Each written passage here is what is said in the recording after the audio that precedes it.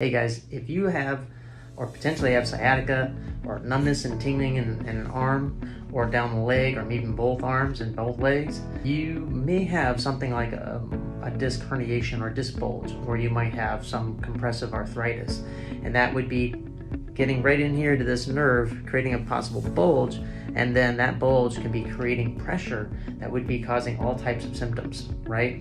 Now, if you're looking to get off of drug medication, pain medication, and you're not looking to do surgery should be a last resort, then non-surgical spinal decompression therapy is something you should look into, because it's the number one most effective therapy for making changes at the disc. By creating a negative pressure inside the disc, nutrients and hydration or water gets back in the disc to help it heal. Now, if you're interested in finding out more, we have a limited number of slots available.